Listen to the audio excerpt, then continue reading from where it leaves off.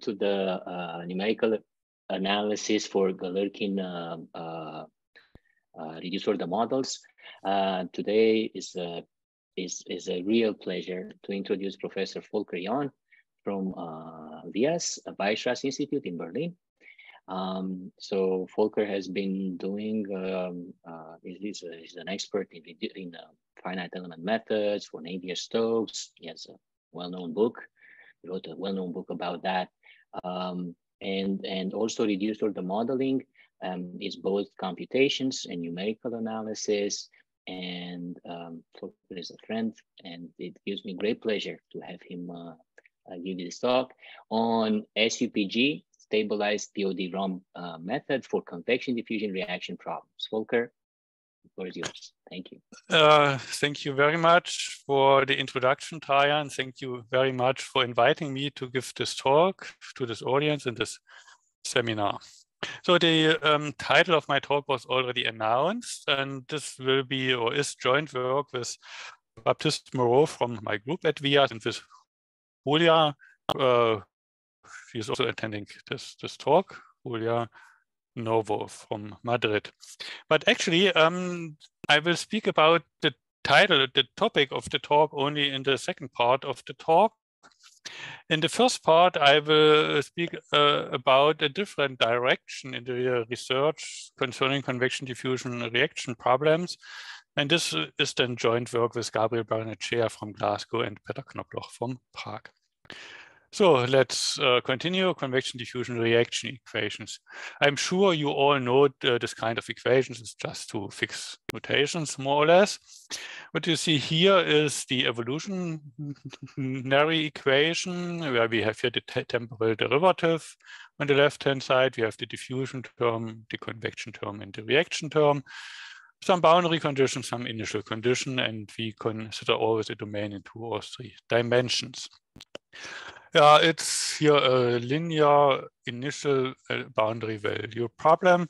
And you all know that such equations are used to model conservation laws. So for instance, if one considers the conservation of energy, then U is the temperature, or one models also the conservation of concentrations. Okay, we have this problem.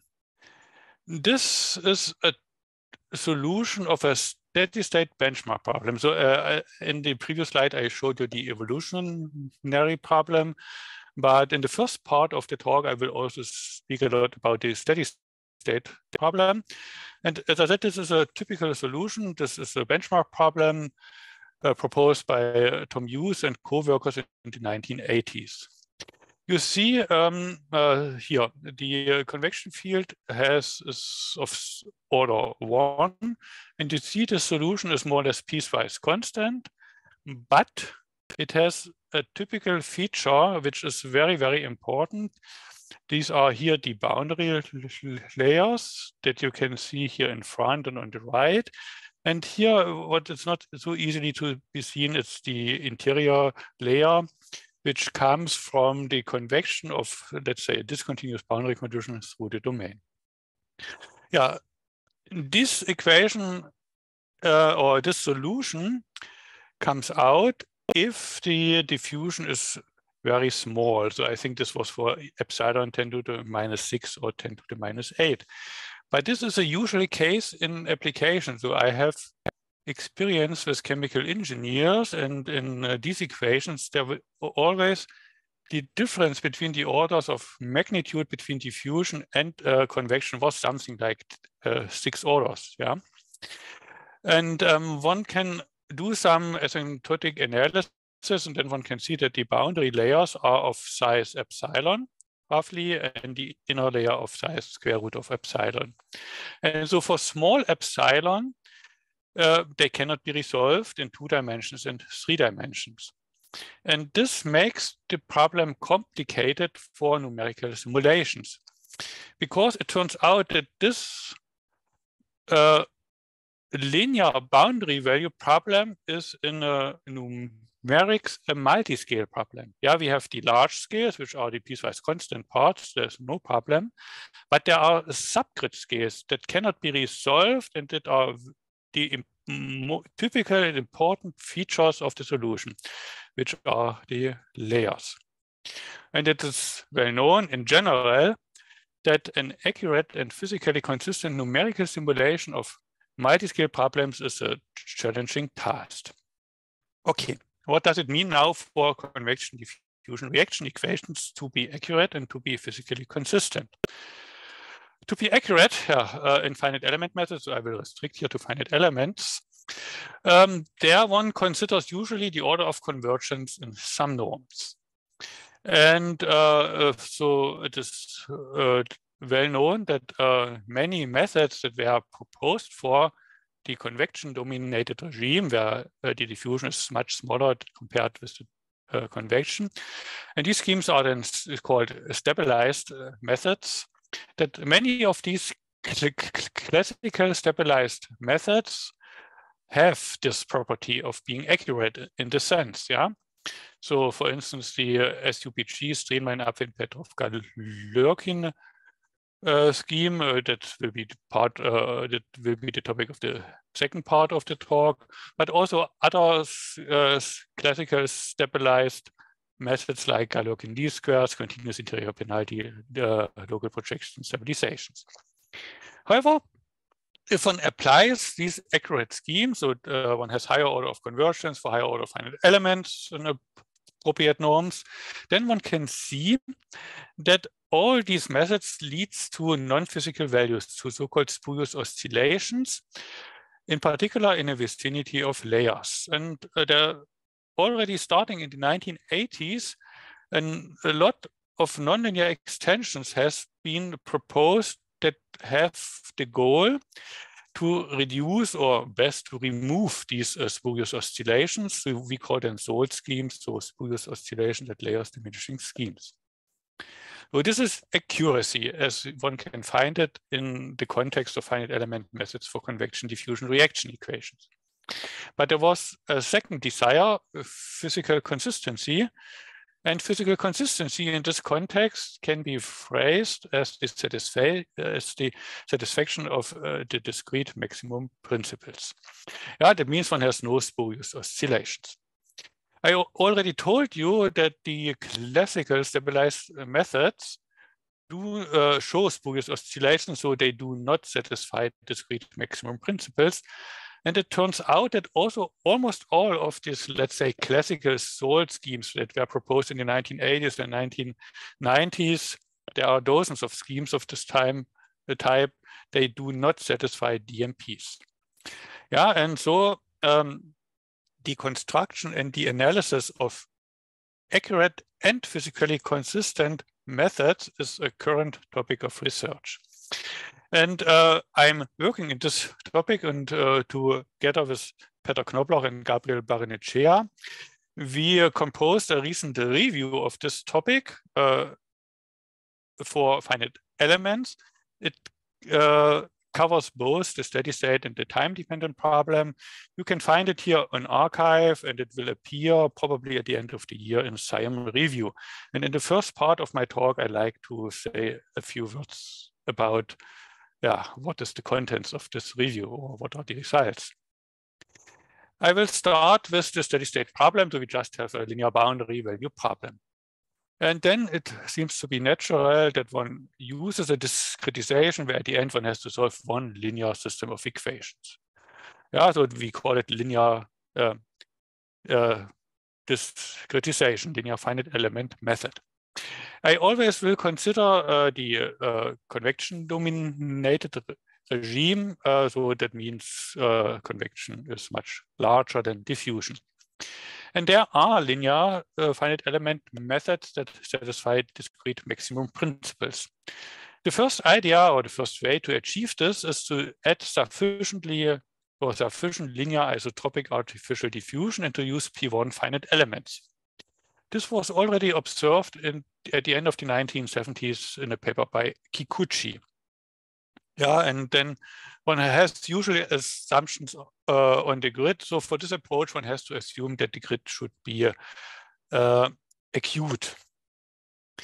Then there is a class of linear methods, linear upwind schemes that can be applied to P1 finite elements. And there's also a scheme for the Croce-Ravia finite element, where one can prove that the discrete maximum principles are satisfied.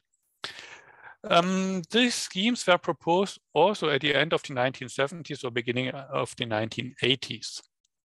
So for the Croce-Ravia finite element, one has to be more careful in the description of the result, because there the DMP is satisfied with respect of the degrees of freedom. So only for the values, so for this element, it means only for the values in the barycenters of the facets. There one can prove that the DMP is satisfied, not for the complete finite element function, yeah, only for these selected values or for these special values.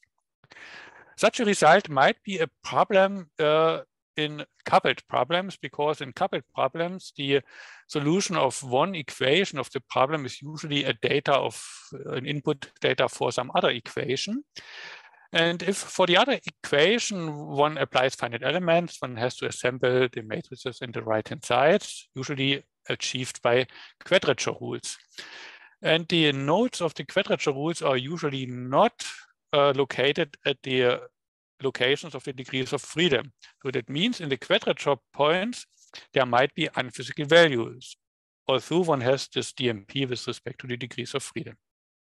Okay, so the first two methods are really old methods, 50 years, or not 50, 40 years. The last linear DMP satisfying finite element method is not that old, but it's also from the last century. It's the edge average finite element scheme of Xu and Cicatano from 1999, again for P1 finite elements. However, one has to say here the discrete maximum principle can be proved only in special situations. For instance, if the convection field is constant.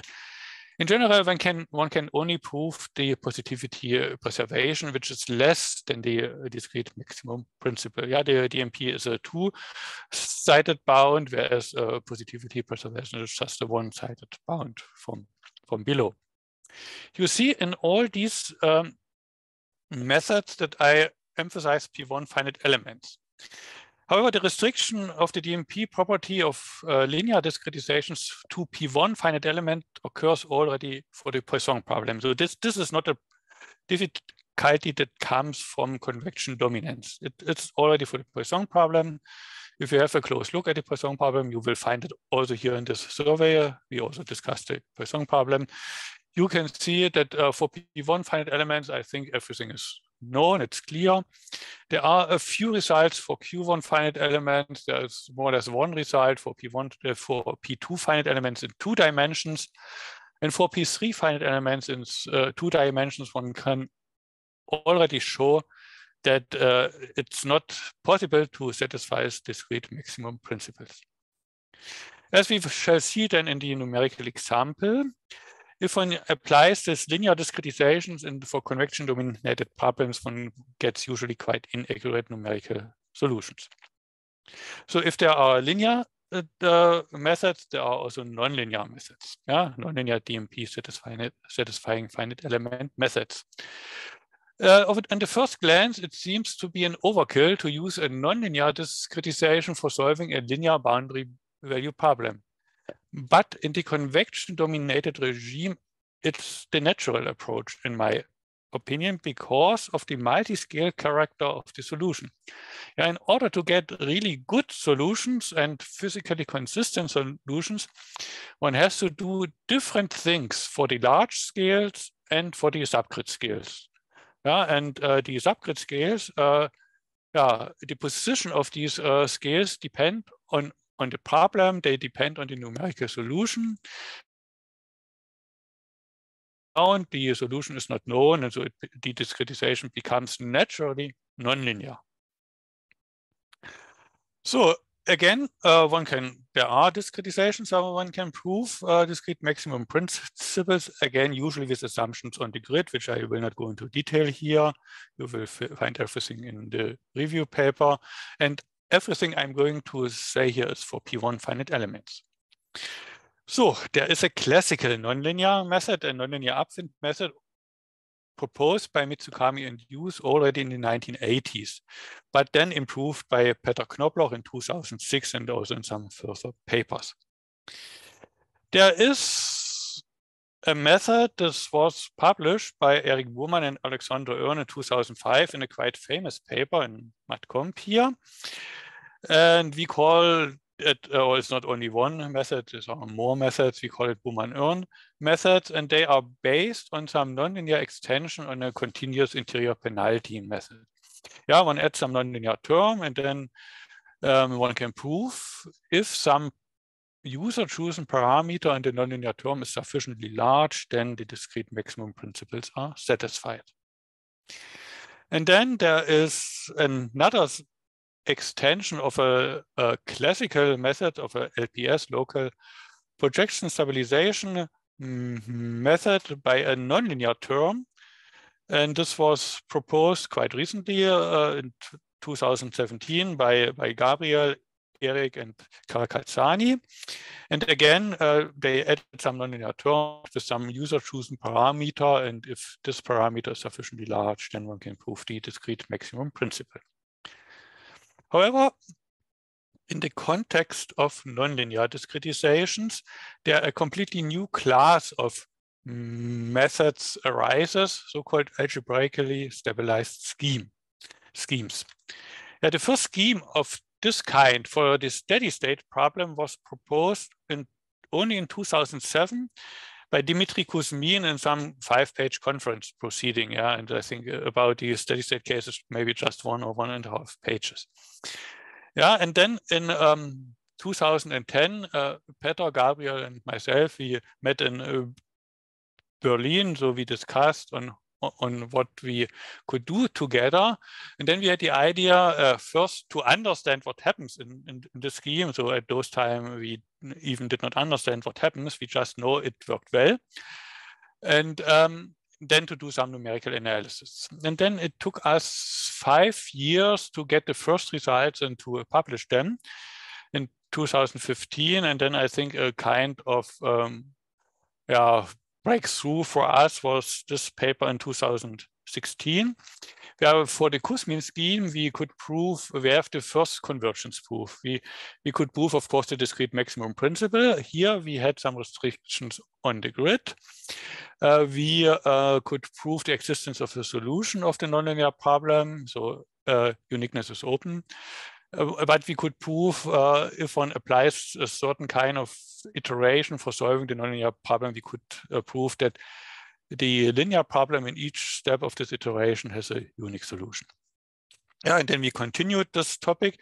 And meanwhile, we also could propose algebraically stabilized schemes that satisfy the DMP or DMPs on arbitrary simplicial grids.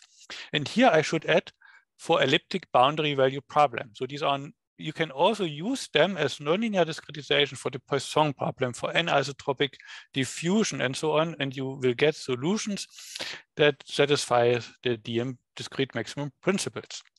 The first of these schemes is the an algebraic flux correction scheme AFC method with it's called BJK limiter from 2017. And then quite recently, last year, together with Peter, we could propose, or we could improve the Kuzmin scheme. That's actually, it's an improvement of the Kuzmin scheme. And we call it monotone upwind type algebraically stabilized Moores method. Okay, here some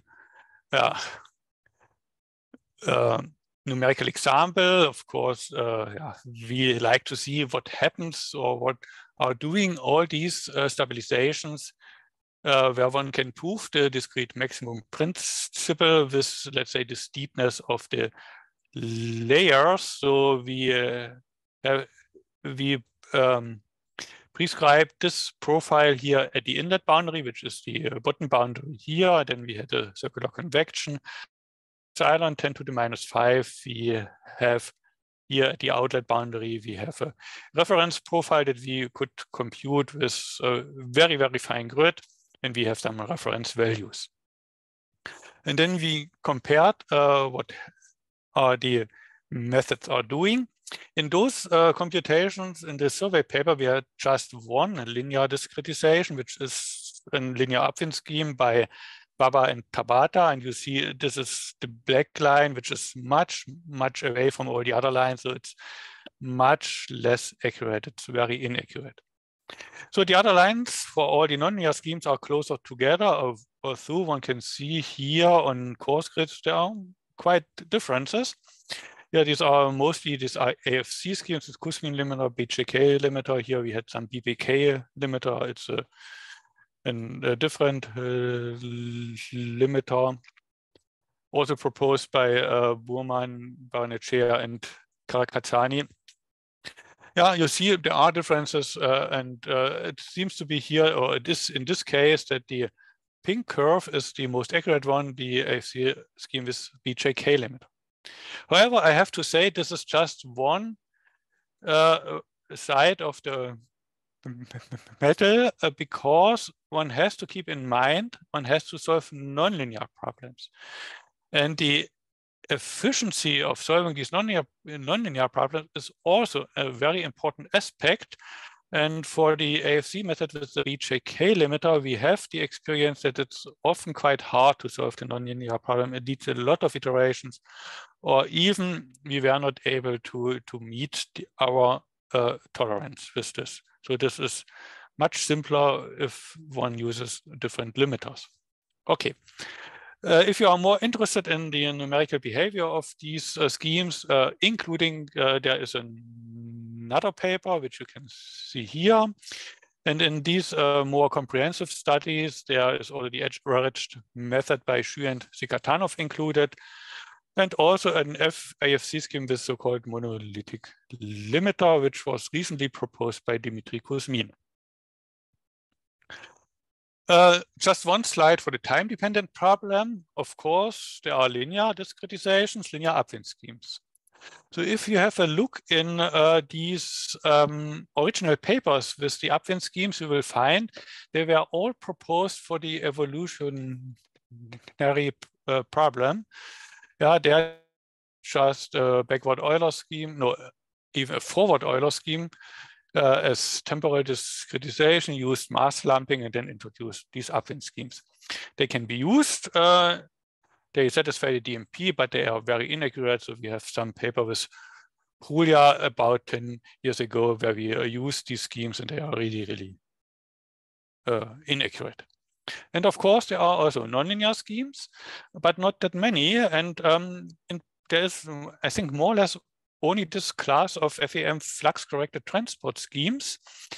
This, the idea of flux-corrected transport schemes goes also back to the 1970s, so in one dimension for finite differences and finite volumes. And then a breakthrough was in, I think, in 1986 or 7 by, for multiple dimensions, the breakthrough was with the Salazar limiter. And there were also some ideas in order to apply these ideas to finite elements. But the person who systematically extended these schemes to finite elements then was Dmitry Kuzmin, starting at the beginning of the century in 2002 and 2006. And there are many, many further contributions by Dmitry. And these are also belong to the class of algebraically stabilized methods. And then, as I said, in 2007, he published this idea for the steady state problem based on all these ideas for the time-dependent problem. And then we continue to investigate this idea for the steady state problem. For the time-dependent problem, it's quite interesting, and this you will also find in detail here in this survey. The FEM flux-corrected transport scheme, or one has to solve a nonlinear problem. And the iteration for solving this problem is designed in such a way that one can prove the DMP for every iterate. That means from the point of view of DMP, of discrete maximum principles, it's not necessary to perform many iterations. And based on this observation and some other modifications, there is a linear variant of this FEM flux-corrected transport scheme.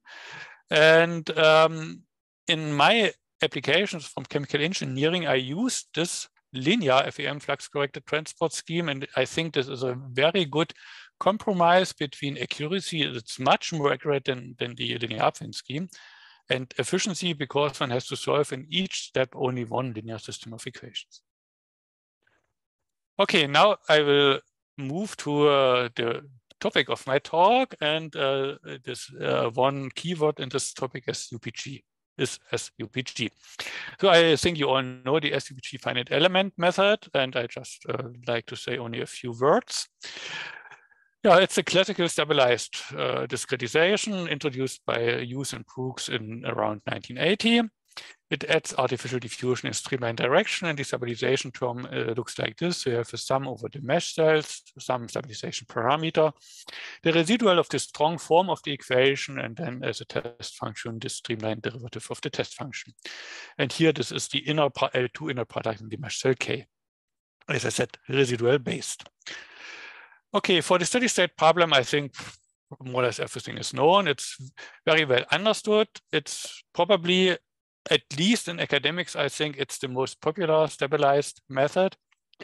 And already in a PhD thesis by a neighbor in 1982, there was the convergence proof. One can prove convergence of higher order in an appropriate norm. It's called SUPG norm. So this norm has some contributions from the stabilization, higher order for higher order finite elements.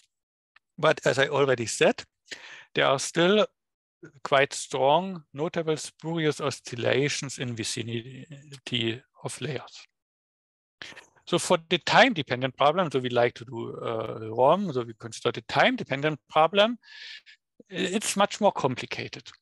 To the best of my knowledge, the first comprehensive numerical analysis of this stabilization for the time-dependent problem is in a paper of Julia Novo and myself in 2011. It's our first joint paper. And one aspect that we consider in this paper, it's the so-called continuous in time SUPG method, where we didn't apply a discretization in time. Yeah, you will see still here the continuous time derivative. Then the method looks like this. So you see that the orange terms are just the residual of the strong form of the equation. And you see the pink term is just the streamline derivative of the test function. Yes, this is the method. If one equips all coefficients with physical units, then one can find that the stabilization parameter is a time scale. Yeah, delta K is a time scale with a unit, for instance, seconds. And then at the beginning of our efforts to do the numerical analysis, we use, let's say, some standard approaches, and then we found out in the analysis, in the numerical analysis, that the stabilization parameter should be proportional to the length of the time step. But we discussed then in this paper that is not appropriate. Yeah, so because the multi-scale character of the solution is with respect to space. Yeah, the subgrid scales are the layers, they are with respect to space, not to time. Yeah, and if one would apply some, let's say, some standard grid and a temporal discretization with a very small time step, then there is almost no stabilization left if the stabilization parameter is proportional to the length of the time step, and then one can see a lot of spurious oscillations. And then one of the goals of this paper from 2011 was to define the stabilization parameter, which has to be a time scale, but to define it in terms of the mesh width in space. Yeah, and this works, as I will present in the next slide. So actually, in this 2011 paper, there you can find the analysis for the continuous in time case, the backward Euler method, and the Crank-Nicholson scheme. And I think the most important one is the continuous in time case in this paper, because in the continuous in time case, there is no time step. So the stabilization parameter cannot be dependent on the length of the time step. And if I remember well, in the initial submission, we just had the first case, and then we were asked by the referees to add also the other cases, and we just did it.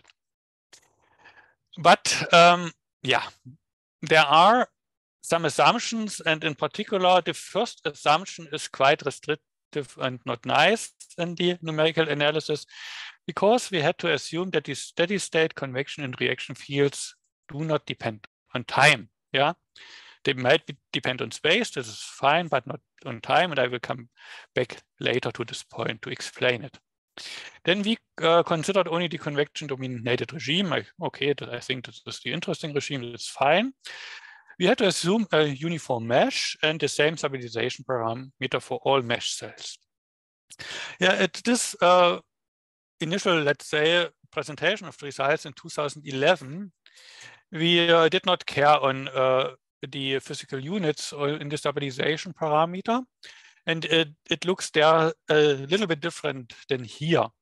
But together with Bosco, Garcia Achilla from Sevilla, and Julia, we published 2 years ago also a survey paper on robust discretization, robust with respect to convection for time-dependent problems. So for time-dependent convection diffusion equation, which is just a small part of the survey, and in particular for time-dependent incompressible Navier-Stokes equations, which is the big part of the survey.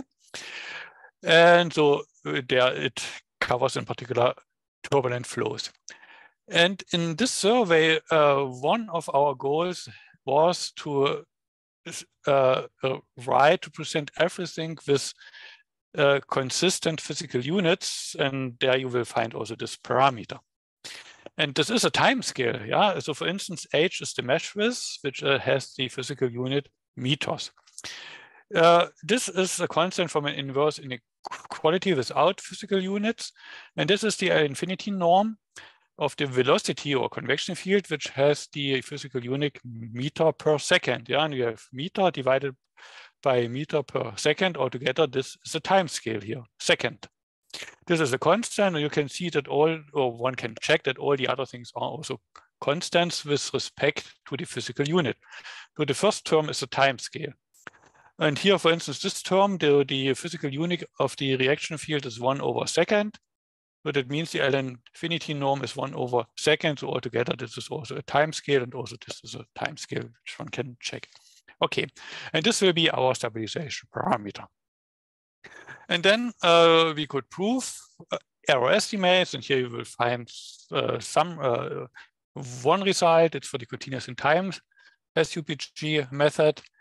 Yeah, we got an estimate in the L2 norm at some time, at the final time or the considered time, the L2 norm in time, and the SUPG norm in space.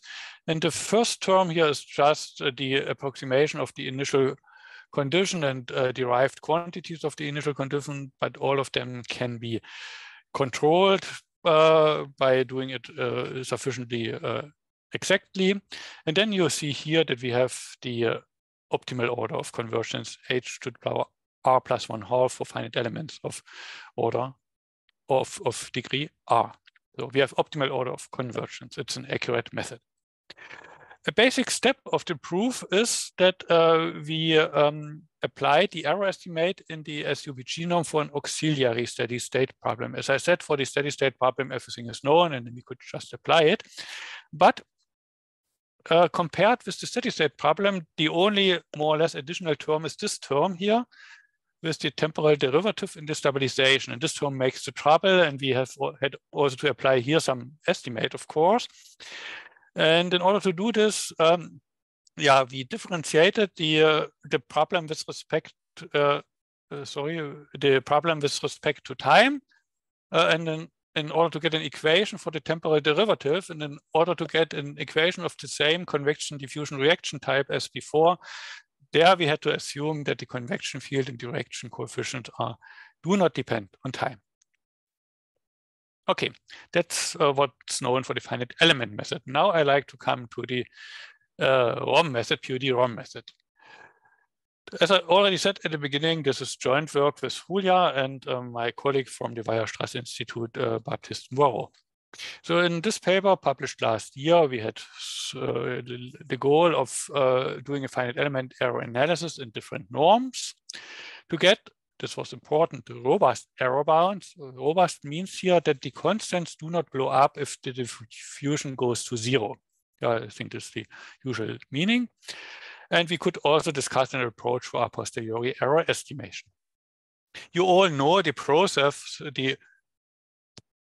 of POD-ROM, and you know that first one has to apply some full order method, which I now use the abbreviation form, but it's just the finite element method that we used in this 2011 paper.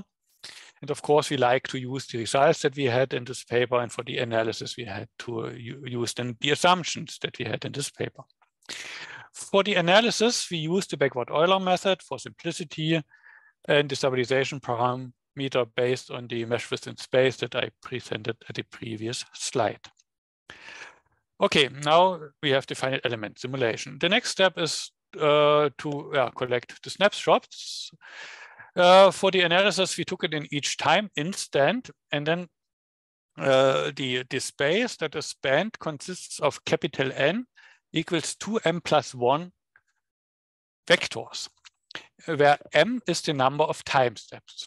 Yeah, so it consists, this set of vectors consists of the solutions in every time step. There we have m plus 1, so including the initial condition. And then also of approximations of the temporal derivatives of the form solution. Yeah, which looks like this is just some backward finite difference. Of course, it's clear that the generating elements of V are linearly dependent, because here the approximations of the temporal derivative are just linear combinations of the form solutions. However, then in the next step, if one applies the POD, it makes a difference. Yeah, one gets a different distribution of the eigenvalues if one applies, if one has included this approximations of the temporal derivatives or not. And with the different distribution of the eigenvalues, one gets also different ROM bases, as you will also see then in the numerical studies. Why did we consider this more complicated approach also to include these approximations of the temporal derivatives of the form solution? This is based on observation. This was made by Virgul, Samuele, Trajan, and co-workers recently, that these approximations are needed for getting L infinity L2 estimates. So that means pointwise estimates in time. Okay, now we apply the POD and get the ROM basis and can do the ROM simulations with the SUPG stabilization. So we use the standard SUPG formulation, as I showed you before, and the backward Euler scheme for simplicity for the analysis at least. How to choose the stabilization parameter? There's an older paper of Trajan, myself, and 2 former PhD students where we already asked this question. And in this older paper, we studied 2 approaches. One approach based on some POD idea, and the other approach just to choose the same stabilization parameter as for the finite element method. And based on some, let's say, initial analysis and above all based on numerical simulations, we came to the conclusion one should choose the stabilization parameter in the same way as in the corresponding finite element method, or in the form and full order method. And now this paper published last year can be considered to be an analytic support of this older paper. Yeah, the error analysis. As I said, we like to use the results that we had in the 2011 paper, and therefore we had to assume the things that we assumed there. So uniform grid, steady state coefficients. In addition, we assume for simplicity that the divergence of the convection field is 0. We consider the convection dominated regime. And then the analysis was based on the decomposition of the error in this form. Yeah, I think the first decomposition to include here the form solution is quite natural. Yeah, here for the first term, we have the difference of the solution of the continuous initial value boundary problem. And here we have defined element solution, and there we could use the results from the 2011 paper based on all these assumptions. But then there was a second decomposition where we inserted here the projection of the finite element solution, of the form solution, into the ROM space. Here, and the second term can be estimated by using properties of the projection operator, which is not so difficult.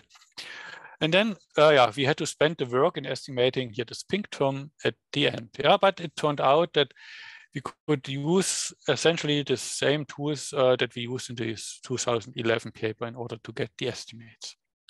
I will not go into details. I just like to show the result. We got a priori estimates of this form. Here we have the L2 error in space, a discrete L2 error in time. And you see it here, it's the square of the error. And then you see here, we have some constant that is independent of diffusion. So we have a robust estimate. Here we have the optimal order in space. Here the optimal order in time. So I said backward Euler. Here, this is the tail of the eigenvalues from the POD. Here, and then we have here the approximation of the initial condition. And the last term is a product, again, of the tail of the eigenvalue, so it can be made small. And all these things here, these contributions are coefficients of the problem, epsilon b, capital T, C. And here we have the stiffness matrix for the POD basis, the spectral norm, and this can be also computed. So as I said, another goal was to get an estimate pointwise in time. Here we have a discrete L infinity estimate of the L2 norm, and it's more or less the same structure of the error bound. And then we also have an error estimate where we have the SUPG norm in space and discrete L2 in time. So these are the a priori estimates. I already mentioned the keyword a posteriori error estimation. For a posteriori error estimation, one can use a decomposition of this type, where we just inserted here the finite element deform solution. For the first term, there are robust estimators in some norms that can be found in the literature. For instance, in this paper, joint work with Javier de Frutos, Bosco Garcia, Achilla, and Julia. And one in the pre-processing step, while simulating the form, one can compute these error estimates, based, for instance, on this paper. And for the second term, it turned out that in the error analysis, there we get an estimate of this term by this term here, and this is the term which already occurred in the error bound, and I said this term is computable. So it's just data of the problem. It's computable even offline. This is just data of the problem and contributions that come from the POD, like the tail of the eigenvalues and this spectral norm of this stiffness matrix. And there's a similar approach possible for LN, L2, and SUPG. Now I will present some numerical studies at the end of my talk. We use a traveling wave problem. Here you see the data of the problem, epsilon very small compared with convection. Yeah, this is the initial condition, and this is the solution at the final time t equals to 1, computed with the SUPG method. You see here that there are some small undershoots. The good thing is, for this problem, we have a prescribed solution, so we can compute errors, but you also see that the diffusion parameter appears in the solution. So, of course, we liked to support the analytic results. And to this end, we like to choose the SUPG parameter according to the analysis. If you are doing this, we get for P1 finite element a small constant times the mesh width. And this constant is much smaller than usually used in practice. We applied this approach, but we could observe large Lagrange oscillations in the solution. So they were really bad. But at the same time, one can observe that replacing delta by a constant times delta, where the constant is positive and fixed, has no impact on the analysis. And so we applied the constant 100, and then we used the delta of this form, which is more or less proportional to the mesh width. We applied exactly the same approach for the P2 finite element. There we got this delta. Maybe you can remember that then the constant of an inverse inequality appears in the definition of delta, and this constant is different for P1 and P2. Then temporal discretization. In order to support the analysis, we use the backward Euler scheme, but also we use the BDF2 scheme.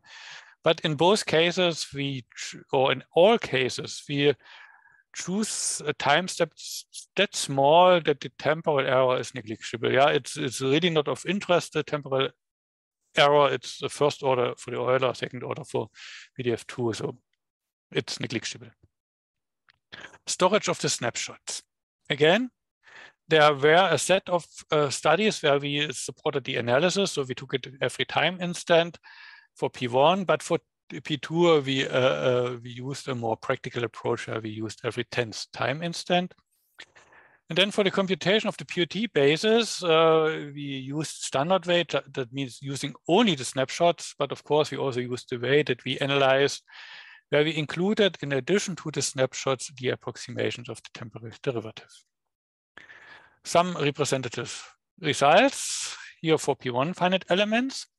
On the left-hand side, you see the results only with snapshots, so the standard approach of POD, and here with snapshots and temporal derivatives. The red curve is the error of the ROM solution, and you see that you reach the, let's say, the plateau where it's equal to the from error for the approach only with snapshots at around, let's say, 60 basis functions for the POD, rank 60, whereas one needs 130 if one uses the snapshots and the temporal derivatives. Here one can see these oscillations, which are not nice, I think. Then you can also see some information on the a posteriori error estimate, which is the black line. Here the black line is below the blue line on the right picture. You can see it has the same form as the error here and here, but there's some overestimation here by a factor of maybe 20, something like this. And here the overestimation is even more, maybe a factor of 100.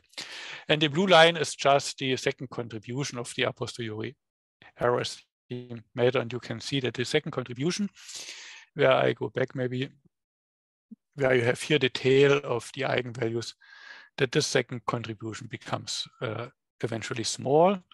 Here for about 100, rank 100 for using only the snapshots, but here it's not yet to be seen for using the snapshots and the temporal derivatives. Okay, here we studied some components of the POD, again left with only the snapshots and right with the snapshots and the temporal derivatives. We had a look at the spectral norm of the stiffness matrix of the ROM basis. We found its the sizes on the grids that we considered of several hundred, so it's becoming larger for finer grids, which it's clear. But we also observed that the order of magnitude here is the same that was recently observed by Julia and Samuele in their paper on Navier-Stokes equation. So I think this is fine. And we had here, you can also see the decrease of the eigenvalues, and you see here you have to note that this goes up to 600, and 600 is here in the right picture. One can see that if one uses only the snapshots, the decrease is much better than compared with using the snapshots and the temporal derivatives.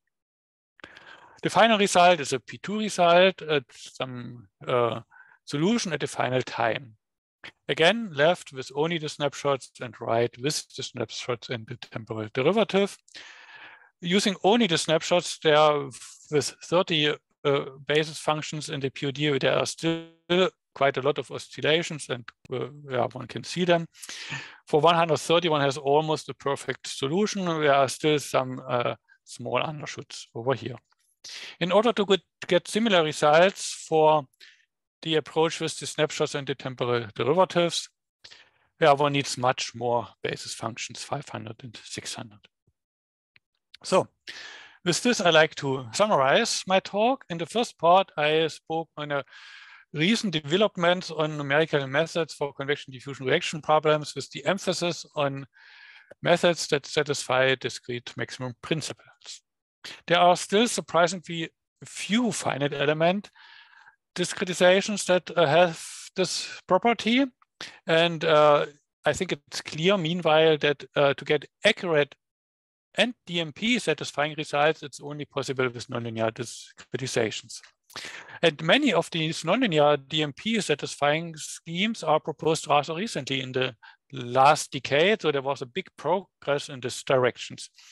But there are still many open questions also, or in particular with respect to the numerical analysis, and in particular for the time-dependent problem. So for the time-dependent problem, one can prove for the FEM-FTT scheme the DMP. This is by construction. We could prove the existence of a solution and existence and uniqueness for sufficiently small time steps. But there is, for instance, no error analysis so far. And there are open questions in the efficient solution of the nonlinear problems. I think this refers more to the steady state problems. We did some research in this direction and we have some results, but I think there is still space for improvement. And in the second part of the talk, I spoke about POD-ROM for convection-diffusion reaction problems. I presented the error analysis, or more precisely, the results of this analysis for a SUPG-stabilized POD-ROM. And the analysis required to include approximations of the temporal derivative. But the numerical results showed that if one uses POD-ROM without these approximations, then the results are usually much better. But the analysis is open. And another point important point where the analysis is open is the approach that one stores the snapshots not every time instead, but only every mth time step where m is larger than 1. Yeah, and with this, I thank you for your attention. Thank you, Volker. Thank you for a very nice talk. This was a great. That's what we had in mind when we started this seminar, like balance between numerical analysis and computation. So thank you. And I also like the connection between finite element form and POD, reduced order modeling. I think that this is something that is not usually discussed, but that was great. Anyway, so any questions for Volker from the audience? You can unmute yourself and ask questions, raise your hand if you prefer. So I cannot see any raised hands. So maybe I'll start with a question. So I really like the summary at the end, towards the end. And I was just wondering, so it looks to me that, and it's natural, the finite element level, the numerical analysis, so there are open questions, but the analysis is quite well established. And if you look at the POD level, there is numerical analysis, but there is not at the same level. Yes. So I was right. So I was wondering what do you think are like open questions, things to be investigated, important numerical analysis, or even computational questions that need to be addressed at the POD level to bring POD maybe to a similar level as finite element? Yes. Even for finite elements, I think there are many open important questions. So I, in some sense, emphasize the restrictive assumptions that we have for the SUPG method. This is open. So for the POD,